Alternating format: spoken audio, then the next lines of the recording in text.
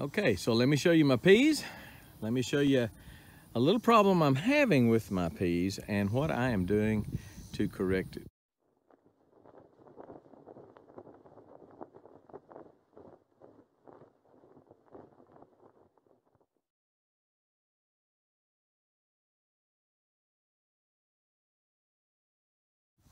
Well, first of all, my wife came through here yesterday and picked probably a half a bushel, something like that, and found a lot of these peas that are, not a lot, she found some of these peas that have this little fungus on them. Just a little bit of a fungus. I saw one over here that had a little bit more, seems like. I don't know where it went. Now these are purple hull. These are top pick purple hull peas. And as you can see, the name implies that you pick on top, and that's where all of these are making pretty much. You don't have to bend over hardly at all. There's a few close to the ground, but most of them, as you can tell, are making at the very top of the plant and make them real easy to pick. I'm sure they were developed like this for machinery to pick, just so much easier for a machine to come in and pick. There's one there. Just got some fungus on it. Of course, it's not any good anyway, but so anyway, she asked me what it was, what I could do about it. A month or two ago from Hoss Tools got some a fungus spray for this very occasion. I heard the Hoss boys talking about it and several months ago, and then went ahead and bought it. And look at those. Why don't you just look at the peas that are making right here. And I'm telling you what, these aren't just little dinky pods. I'll show you here in a minute one with a tape measure. There's another one with the fungus on it.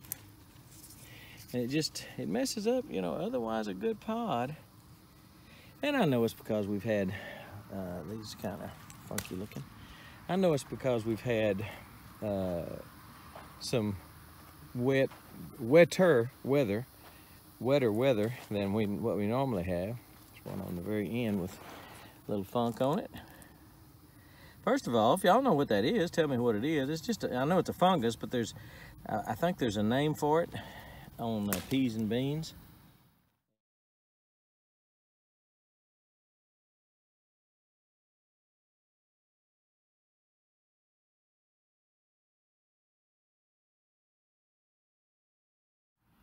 And then let me show you what I'm doing to get rid of it. But I did want to show you the peas. I mean, you just look down through there and just see how loaded those peas are. I've got some insects on them. I got some wasp stink bugs on them. That leaf-footed thrip or leaf-footed something, and they're drilling some holes in them. There. Let me see. There you go. Kind of got a hole in it, like you just come out there with a drill a hole in it. I don't think there's anything wrong with that, except I'd cut it off, break it off right there, and then eat the rest of it. But I just want you to look. I'm gonna get a tape measure and show you some of these pea pods and how long they are. That one there has got to be 13, 14 inches. I've got bugs buzzing around me right now, some wasps and also some of those, I call them stink bugs. And, but I mean, just some huge pods.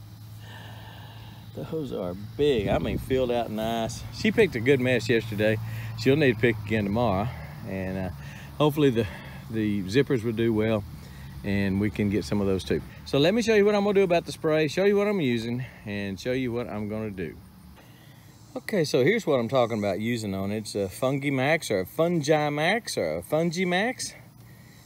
I'm a fun guy, so that may be what we'll call it. Fungi Max from Monterey. I get it from Hoss. It says the recommended rate is 1 ounce per gallon for peas, And there's a little trick that I use. I do it all the time. I'll write on there. Now this one I think was a 1/2 ounce for tomatoes. I'll have to look that up again. But whatever the recommended rate is, I write it in permanent ink, in this case paint pen, on the bottle itself. Because if you've ever tried to read one of those labels, first of all, they're so dang small you can't read them.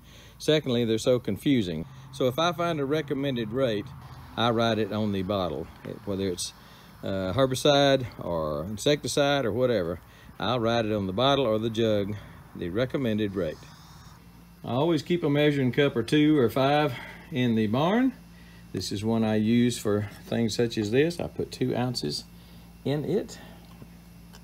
There's the 2 ounces. And I have emptied it into this 2-gallon sprayer. So we're gonna fill it up and spray. Okay, so we got her all mixed up, and I'll just start spraying down the road. It says spray to the point of runoff. You know, spray them good.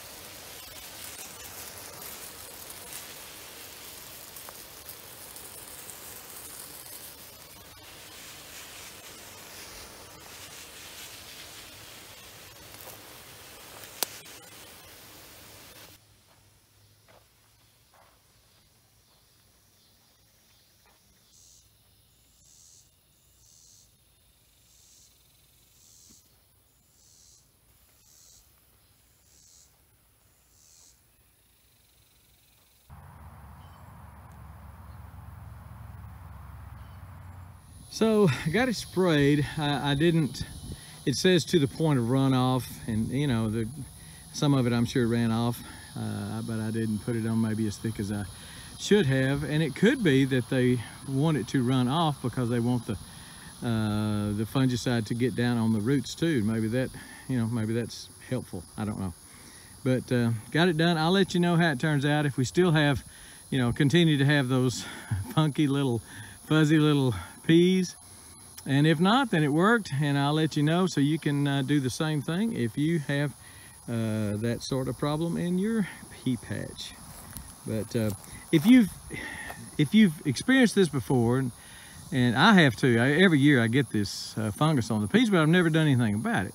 So if you have this type of problem sometimes on your peas, and if you've corrected it, if you know what you're doing, and have remedied the situation, have fought it and won, let me know in the comments below, please. And if you're growing peas this year, let me know how yours are doing. These are looking pretty doggone good. I'm pretty pleased. All right, I'm about peed out. We're gone.